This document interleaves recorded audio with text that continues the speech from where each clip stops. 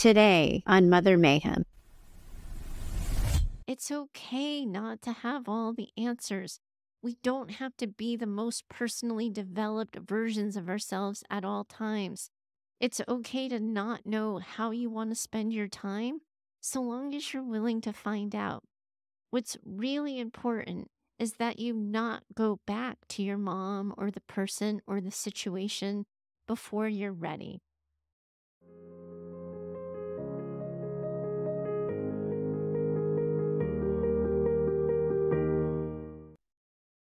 Hi, it's Heather. Welcome back to Mother Mayhem, the Narcissistic Abuse Recovery Podcast for daughters. Now, in just a bit, I want to start a conversation with all of you about taking space. So many of you are afraid to take it because that can be so triggering for the narcissist in your life. They see it as an attack, and then, of course, they actively work to disrupt your peace. It's also hard because many of you struggle with people-pleasing and perfectionism. It can feel like you're fueled on paying attention to others, so that actually taking space almost in itself feels nerve-wracking. Will you know what to do? Will you take space correctly? What does healthy space look like as opposed to numbing out, tuning out, or otherwise shutting down? We're going to get into all of that in just a bit. But first, I want to share with you some of the things that I've been thinking and feeling about the show and our community here. I had no idea what was going to happen when I first got it into my head to press record and start this show. What has happened in just our first 26, now 27 episodes really has been nothing short of magic for me. Women coming together from around the world in this really incredible healing journey of recovery.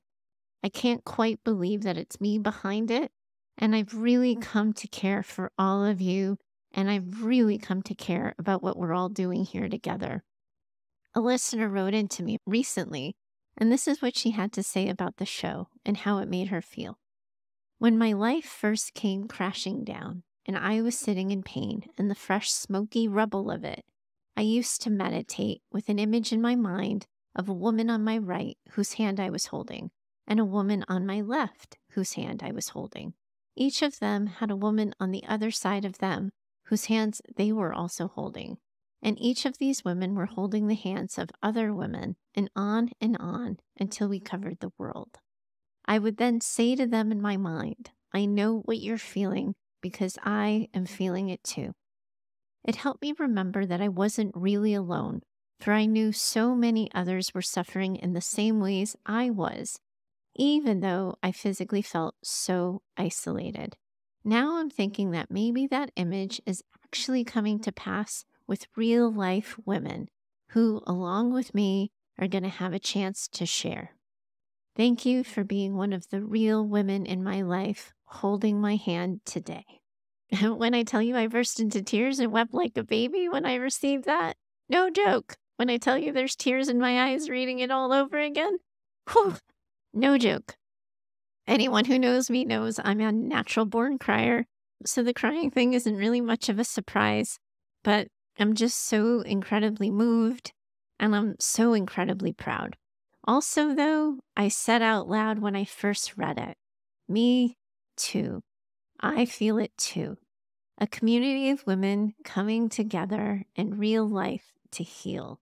I feel that too. I feel the hand holding too, and I am so here for it. I wanted to check in with all of you and invite you into a conversation that Clark, who you're getting to know, she's the editor of my show, and I are having about this community and what happens next. Now, honestly, when this whole thing started, I always planned on my private practice and then on doing the podcast. I hadn't expected that by talking alone into a mic in my own little office that I would be feeling a deeper connection or a deeper call. But I do, and I keep wondering about it. What if this isn't it? What if we aren't just a podcast community? What if there's more? Clark and I are going to get ourselves together at some point in the coming weeks to formalize the conversation into a survey for all of you that I'll invite you to participate in. But I have to be honest with you. I'm just too excited. I want to hear from you now, like right now. You can write to me at heather@daughtersnpd.com, or you can DM me over at daughtersnpd over on Instagram. But I really want to know what you've been thinking, because I'm about to share some of my ideas and I want to know if they spark anything in you.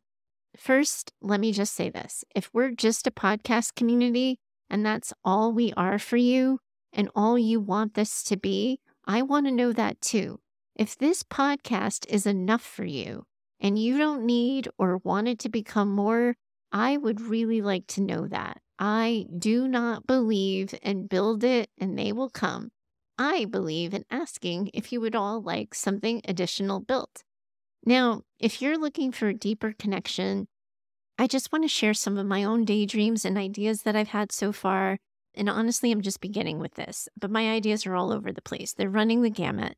Before I even jump into that, I don't want to get ahead of myself. I need to first say, because it's really important to me that I communicate transparently with all of you. This podcast is always going to be free and available, and it will never be behind a paywall. Any additional quote unquote bonus episodes will be available for all. I don't imagine that this will ever be a podcast with advertisements either, because I hate ads in podcasts. I don't think I want my show to have them. This is where it all started, and this is where it will stay. And if that is enough for all of you, it's going to be enough for me too. I can imagine that even the thought of hearing me talking about changing anything, even if I'm just adding to it, can be a little anxiety provoking for some of you who have come to depend on it. So I want to reassure you of those things right away. This show, me, the whole thing, not changing. It's going to be what you've known it to be. I'm just wondering if it's this and perhaps something more. Now, the first thought I had was perhaps offering online workshops where we meet on Zoom and we dive in together deeper into some of the topics that we talk about regularly on the show. We'd be able to engage in some back and forth, and I have to let you know that at the outset that these would be paid workshops with an expected price point of about $15 to $25 per call. Anyone signing up would be able to come to the call live, and they would also receive the recorded session in their email. Now, I'm imagining we would do workshops where we dive deeper into building better relationships with yourselves, workshops on building better relationships with other people, your spouses, your friends, coworkers, workshops perhaps on mothering your own kids after a childhood of maternal narcissistic neglect, and workshops on building better boundaries and limits with your mothers. Notice, by the way, how that one came in last. Your mom comes in last in my book. First, we take care of you, and then we deal with your mother. Likewise, I have to tell you that I've also had this other thought of come as you are office hours, where you would be invited to pre-submit questions, and I would do live coaching on the call, and others would be invited to listen in and learn. Those calls too would be recorded and sent in an email. And again, you could probably expect it to be anywhere between $15 and $25 per call. The way I'm thinking about that and the price point, to be transparent, is it would be the same as a therapy copay session if you're lucky in the US healthcare system. Some of you have really, really high deductible plans, and those are brutal. So I'd be cheaper than your average deductible plan. Also, though, this is a big one for me, and I even feel shy about even starting this conversation. But I live in Southern California, and I also have to admit that I've started to imagine a 3 or 4 day in-person retreat on these same topics. I would keep the retreat small. I don't really imagine any more than 10 to 12 people, and I know that that would be more of an investment. I've never hosted a retreat, so I actually have no idea what the price point would be off the top of my head on that. But I could tell you that I would want you all to stay in a really nice place, maybe on the water or near the woods, because I would want to use nature for some of the grounding exercises I would want to be offering you.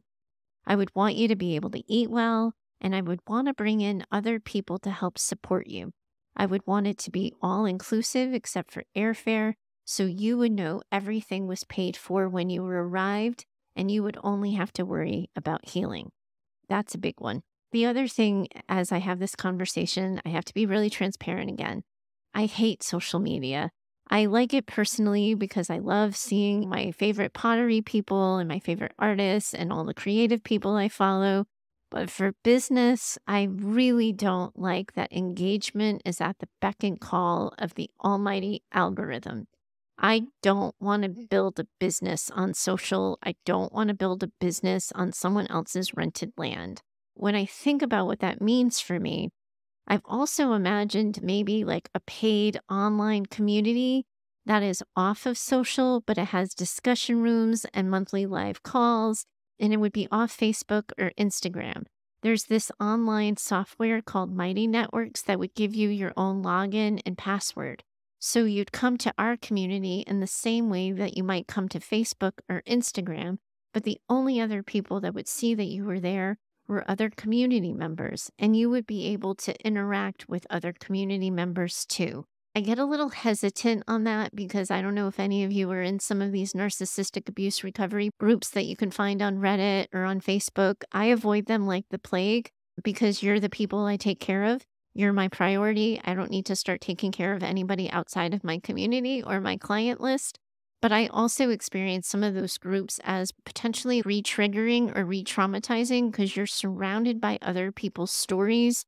It can make you create stories that your trauma isn't as bad as other people, or you're really, really aware that your trauma is worse than other people's.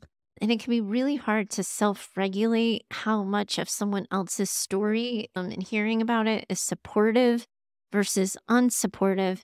But I do know that so many of you feel isolated in this experience. And I have wondered if an online community together might be the answer. I'm also learning, P.S., that apparently you can build your own app for something like that. I think that's way above my pay grade. I don't know that I'd be able to do it. Clark seems to think she could be able to do it. But we would be looking at a $25 to $35 monthly fee, and we would probably do add-ons of additional calls or additional coaching materials or something like that would be an extra fee or something like that. But that one feels big, honestly, and feels like a bigger commitment. So I would definitely want to know that that is something that people are eager reavers about. And lastly, this one sounds so wackadoo for me to say, but I have been known on this show to give you all some homework, right? I've never created any kind of physical product before. I have no clue as to how to do that. But again, that is why I have Clark. And she thinks we could offer you all like this physical companion journal that would have my prompts in it, my suggestions, companion guides. And no worries here, I would not have a narcissistic abuse recovery title blazing across the cover. Probably just my logo, so we would all know that it's a recognizable sign that we're all in it together. And again, no clue about the price point on that because I've never done it, but you can assume for the price of your average journal. Those are the kinds of things I've been thinking about, and I wanted to communicate transparently about the investment expectations so you would know ahead of time what I was thinking, rather than saying yes to something only to be disappointed by the price point when the offer comes out. And I really do want to know what you think about this. So if you like it, love it, hate it, have other ideas, oh my gosh, if you have other ideas, I want to know. I want to know about everything. Please do find me over at heather@daughtersnpd.com or over on Instagram at daughtersnpd and let me know what you think. And so long as you deliver it respectfully, I will receive it as intended. In other words, please be nice. This is vulnerable for me to ask, and I have seen people be treated horribly when they dare to offer paid services. I know I always want to do this show for free, but I also know my value, and I know I can't continue to give away myself for free. Nor do I want to model for any of you that that is a way of serving or helping people. I would never, ever want any of you to give yourselves away either. Okay, so here's some more real talk and why this episode is about taking space and modeling for all of you how to do it. We're talking about trauma on this show, and that is a really heavy and hard topic to talk about, and it requires a deft hand. I have to be honest and let all of you in on it. Each episode that you hear takes me about 4 hours to do, And some of the episodes, like the alcohol recovery one I did several weeks back, that one took me as much as 10 hours to do. So when Clark and I were really set up for success, I was 4 weeks ahead in episodes. Now I'm 0 weeks ahead.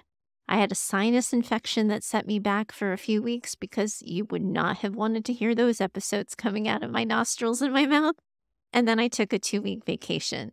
So I'm talking to all of you on November 22nd, 2023, the night before Thanksgiving, for the episode that's supposed to be released next Wednesday.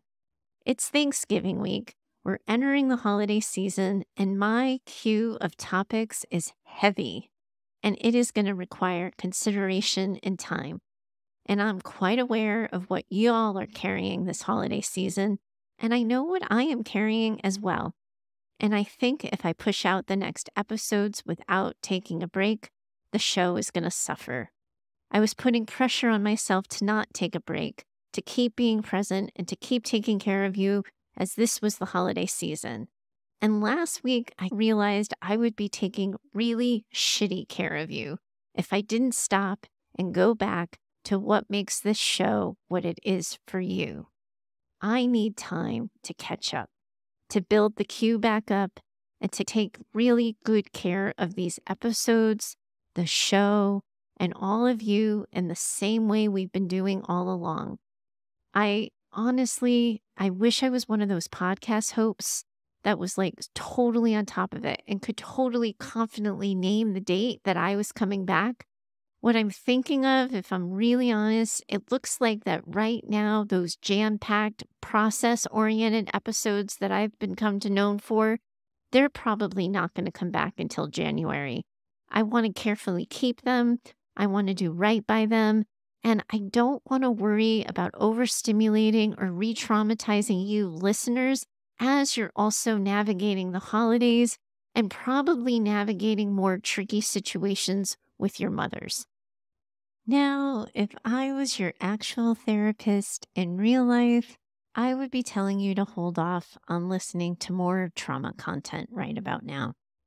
As you're already navigating your relationships with your mothers or the loss of your mothers at this really loaded time, I would be telling you to listen to more self-care episodes, more motivating content, and more soothing content. If I had some of that lined up for you myself, I would surely offer you some of that. But this show isn't going to stop being what it is. It's a trauma recovery podcast. So might I suggest one of my favorite podcasts called It's Gonna Be Okay. It's a daily podcast of quick 5-minute episodes that remind us of one okay thing each day. Now, last week I talked to you about glimmers. It's Gonna Be Okay is basically a show of people's glimmers. You can probably see why I love it so much. I'm going to go ahead and link to that in the show notes as well. Now, as far as Mother Mayhem, we are a trauma recovery show. And during the holidays, we often need to give the trauma less attention, and we need to give self-soothing, body regulation, self-care, and time with chosen people and nurturing relationships more attention. I know that this is going to disappoint some of you because you were counting on the show for consistency, familiarity, and company during a particularly lonely time of year. For those of you feeling that way, I want to share with you that last night, I myself, I was feeling a little bit sad and overwhelmed, and so I watched Somebody Feed Phil, the Lisbon episode. It's my favorite. I've seen it so many times. So if you're worried about missing the show or you're looking to it for comfort, might I suggest that you do what I did and just revisit some of your favorite episodes of this podcast. If you haven't taken the time, by the way, to do the journal entries, I would suggest that you revisit the 3rd episode and use the time to do those journal entries, and I will link to those in the show notes as well. If you haven't yet listened to the first 8 episodes in order, now is also a really great time to do that. Because honestly, first of all, I don't mind saying, I spent a lot of time being really deliberate doing those in order. It would be great for people to listen to them in order. but also from a clinical perspective and a less selfish one, I really did use those episodes to frame recovery. So they're filled with coping strategies. Episode 5 in particular is all about regulating from a hypervigilant state, and nothing triggers hypervigilance like the holidays with your moms. Some of you are probably going to be thankful for the break in shows. There have been 25, 26 freaking episodes, and I'm not exactly known to be someone with a few words. You can also just consider this to be your open invitation for catching up. But I do hope to offer some touchstone episodes, which is how I'm thinking about them, between now and January, because I don't want to lose touch with you for 6 weeks. And I don't mind saying that, especially after the first conversation I had with you at the top of the show, this feels vulnerable for me. I don't want us to lose momentum. I don't want to lose my connection with you or your trust. Mostly, I feel like we're on to a really good thing here, and I don't want to fuck it up.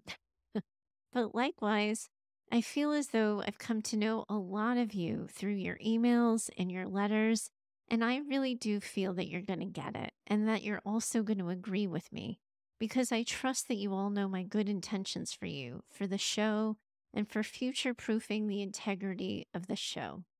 I hope all of that makes sense and feels okay for you. And I don't mind saying that taking space is for sure vulnerable. But also, I know you all like me. So, how do you all do it when your mothers are less receptive? They're not intuitive, and they can be demanding and challenging about your limits, no matter how kindly or how carefully you communicate them. Hopefully, you're in on the Kool-Aid here, and you know that I've modeled for you a lot of this in this episode. Because here's the first step. You want to notice when something feels uncomfortable in your belly, and you want to pay attention to it. You want to notice your breathing, notice how quickly or pressured your thoughts are starting to feel. And I think a lot of you get so in tune to others and their energy levels that you forget to check in with yourselves. You're so used to pushing through discomfort that it becomes your status quo. You aren't paying attention to the things that are starting to feel hard. Here's how it happened for me. Last Friday, I started thinking of the show as I was driving to get a pedicure. The car was silent and I could hear my heavy sigh as I was thinking about the episode I had originally planned for this week. And I tried to navigate how I would hold that conversation for all of you after you had just gotten through Thanksgiving.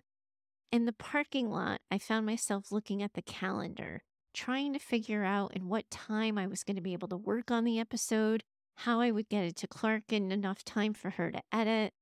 And that's when I realized I really needed to start listening to myself. So right then and there, in a nail salon parking lot, I closed my eyes. I took several deep breaths, and I asked myself a question. What is true for me? And everything you just heard me say was the answer. If I keep going on as I have been, I'm setting myself up to fail. I would rather disappoint people because I wanted to keep the integrity of the show than because I started putting out shit episodes that sounded like I was phoning it in. I then picked my safe person, Clark. She knows how much doing this show right means to me. She knows the standards I've set for the show because I've hired her to help me maintain them. She was my safe person, and I said, I'm just saying this out loud to see how it sounds. I think I need to take a break from the show, and I said some of my thoughts, and I asked her how that sounded. She was feeling it too, being up against the wall, feeling boxed in, and knowing we were better when we were a month ahead in episodes. I then walked away and did nothing. Well, I got the pedicure because priorities. But then I let it sit until Saturday, the next day. I then asked myself, does this still feel true for me? Is there any more truth that I need to think through or tell myself? Then I worked through my steps of transparent communication. Remember, we've talked about this before. We transparently communicate so we can tell people what we want them to think so that we don't have to worry about what they think. Many of you listening, you all have a spidey sense. You probably knew before I even jumped into this conversation that I sounded different, that I was going differently, and that something was up.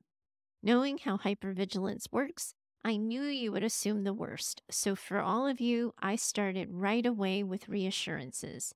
I still care. I am doing this to preserve us. I know this is important to you. This is important to me too. I do this to give you the honest reassurance, but to also help you prepare for the loving limit. You are all used to this show coming out with a new episode every Wednesday, and we're not going to be doing that for several weeks, and I know the timing could be hard as it's right before the holidays. With your own mothers, you may not always lead with that much reassurance, but whatever reassurance that's truthful for you, you say that. You have all earned my reassurances and my nurturing. Your mothers may not have earned yours, and that is not something that's owed to them. You might also notice here, and this admittedly was hard for me, I didn't apologize. I didn't say I was sorry for not being able to keep pumping out weekly episodes because I know I get to have my limit, my boundary, and I get to protect my peace, even if it disrupts the emotional experience of my most loyal listeners. Same is true for you and your mothers. You may fear her wrath, whatever the equivalent of me being put on blast on the internet might be how you feel if you were to take space from your mom. You would fear her blast. And then you probably likely try to soothe it over with some sort of apology. But you're not doing anything wrong. If you're dysregulated, hurting, or struggling, you get to take space. And your mom doesn't have to get it. Then you want to communicate the limit and what she can expect. So I was a little bit ambivalent, right? I couldn't tell you a definite date that I knew I was coming back. And if your mom has you all wound up and hurting, you might not know that for yourselves. Either you're going to do your best to remain calm and communicate what it is you know. If we move it away from me in the example that I've been trying to model, it might sound something like this. Mom, our conversations in recent weeks have been really tense. Things have started to feel combative. We've been here before, and I think we're only going to escalate if we continue. I want you to know that I need to take some space. I'm not going to call or communicate for the next 2 weeks. In 2 weeks, I'll check in and see if you might be ready for some reconnecting. If things still feel hard and you need more time, that's okay. We both have to be ready at the same time. Or it might sound like, Mom, I don't think texting is a good form of communication for us. I hear what you're saying is critical, and it seems that my communication with you is always disappointing you too. Instead, I think we should plan on talking once a week on the phone. God help you, once a week with some of you mothers. Space that out as needed. Or vice versa. Mom, our phone calls have not been pleasant. I think we need to hold off on phone calls for the next few weeks. Let's plan on keeping it to text or email. Now, I know that in my example with all of you, I am really lucky. You all like me well enough where I like to think you like me well enough. And I know I like you, so there's some trust established. While I know the internet can be a nasty place, I haven't actually yet received too many harsh or brash comments from the wide world web. However, you have all likely received several brash comments from your moms, so I know it's going to be different for you. But receiving brash comments is not a reason not to take space. That's why you want your chosen people to know what's up. You want to build a support plan. You also want to know ahead of time, like before you talk to your mom, what are your boundaries? What are you going to accept? What aren't you going to accept? And what are the consequences of being pushed back? Me? Whew, I've already got a plan. If a hater comes at me, I am going to publicize the shit out of that comment, and I am going to use it as a teaching moment for all of you so I can model how to respond to hate when you haven't earned it or deserve it. So many of you know you don't deserve it.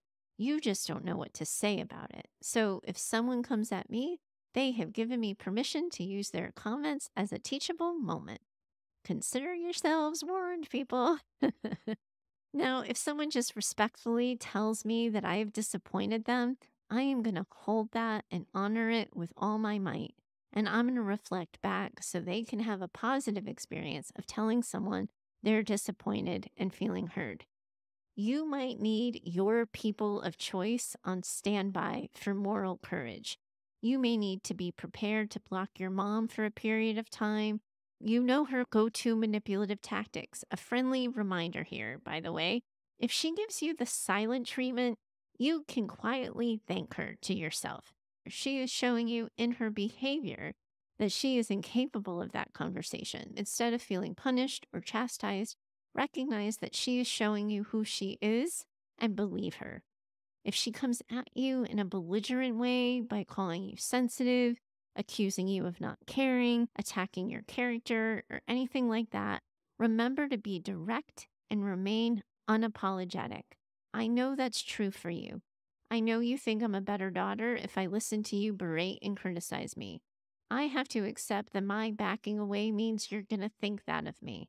I accept that that means you might not want to talk to me when I check back in, and that's okay.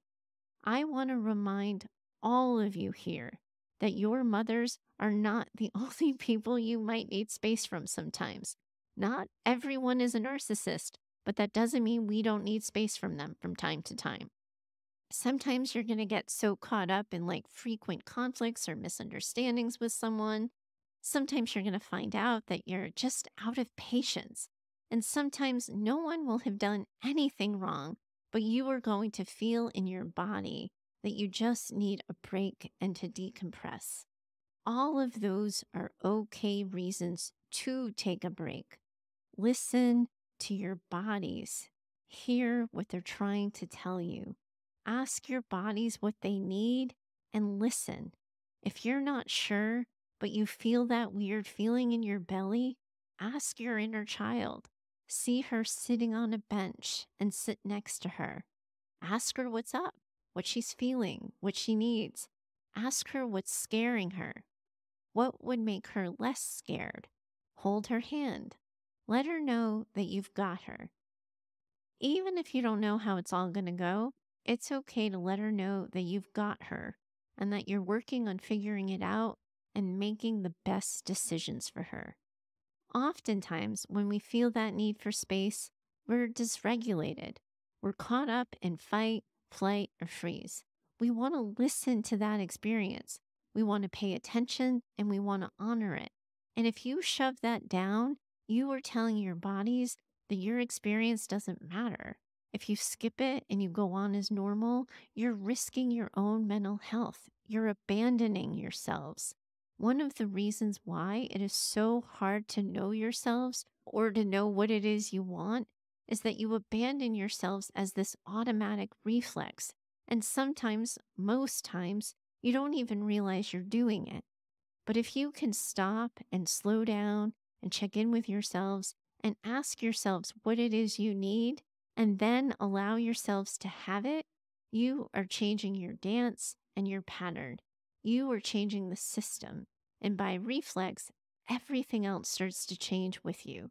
And it starts with that, giving yourselves permission to stop, pause, and readjust. It is going to feel so new and so scary, and that's okay. You all have to get your reps in with that. You have to get your practice in. You've never done it before. So, of course, you're going to wonder if you're doing it right. And of course, it's all going to feel unfamiliar and maybe even a little bit awkward. But as with anything, the more you get your reps in, the more you do it, the more comfortable you get doing it. And once you have that space, you might not know what the fuck you're supposed to be doing with it. Me, I like doing a lot of different things. I do tend to get quiet so I can catch up with myself. But I also, on the other side of it, I like chats with my friends so that I can be reminded a little bit of who I am. Sometimes you need to hear your own voice to have it reflected back to you. I also need to be outside around waves or water or woods. And I really, no shocker here, like my music, my podcasts, my TV shows, walks with my dog, etc., etc.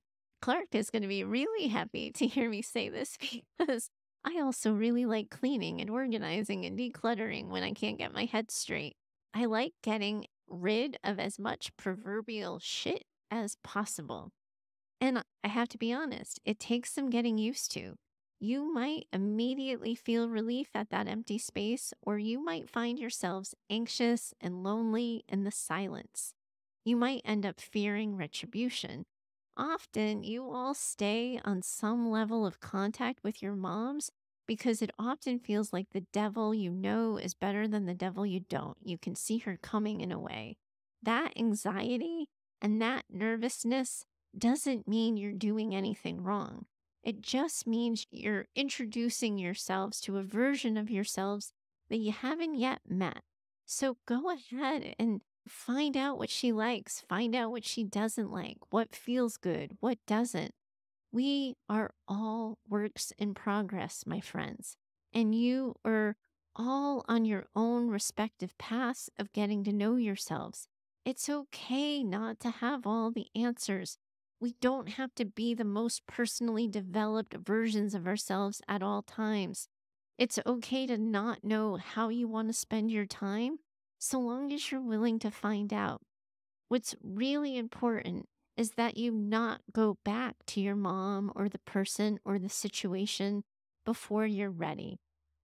If you're not used to taking space, you might have a story about it that it makes you weak, that other people wouldn't need to be taking space, that you're being needy or sensitive. Here's your friendly neighborhood reminder that we all have needs. Having needs does not, by the way, make us needy. It makes us human. A lot of people who take space find that space works for them, and they feel that relief immediately. They feel their truth in their bodies, and they know they did the right thing. Sometimes in the stillness, they hear themselves and they know what to do next. Others feel like, knock, knock, knock, is this thing on? And that's okay too. Meet yourselves where you're at. Accept yourselves where you are at. Taking space is finding peace with yourself first and foremost. So, whatever you need to do to feel more at rest, more at peace, and more at ease is what you need to do. Ooh. All right, there's one of my deep breaths for all of you. I would encourage some of you to take some as well if you're finding yourselves as wound up by this as I am. This was a lot. We covered a lot of ground, kind of in what feels like a quick period of time. I'm not going to find that out if that's true until Clark edits the show. But here's a quick reminder. Like I said at the start of the show, we really do want to know your ideas, your responses, and your interest in expanding the Mother Mayhem community. Anything that I suggested, those online workshops, the journal, the in-person retreats, the online community, having your own app to log into, everything would be off social. I cannot say that enough. You can write to me over at heather@daughtersnpd.com, or if you're not averse to social, you can DM me over on Instagram at daughtersnpd. Now, if you're hurting for what to do in between episodes, don't forget to revisit the episodes, especially 1 through 8 in order. But please don't binge this podcast. This is not a binge-worthy podcast. It is too much to do, too much in a week. Don't do more than 2 episodes a week. Also, don't forget you can check out the It's Gonna Be Okay podcast. I'll set a link up in the show notes for that. And hang tight, because just in recording this episode, I already thought of my first touchstone episode that I'm going to do. It's definitely not coming out next week. I am definitely taking a week off next week, but maybe the week after. So stay tuned. Thanks so much, all of you, for being in this with me, for accepting me, and for being the kind of community that really allows me to lean into an honest conversation like this. It means the world to me that I could just show up and tell you the truth. I am behind and I need to catch up. Thank you for the grace I know you're already showing me, and I really hope you're extending that grace to yourselves too. You are in this with women around the world. And now maybe you're even holding hands. If that doesn't weird you out too much, I know some of you are probably weirded out by the holding hands thing, but I love it so much. I am in it with you too. not just on the days that the episodes drop, but on all the days in between. Bye for now. I'm so grateful that you're here. You're right where you're supposed to be. At its heart, I'm hoping to use this show to build a community of women working together to heal from childhoods marked by maternal narcissism and emotional neglect.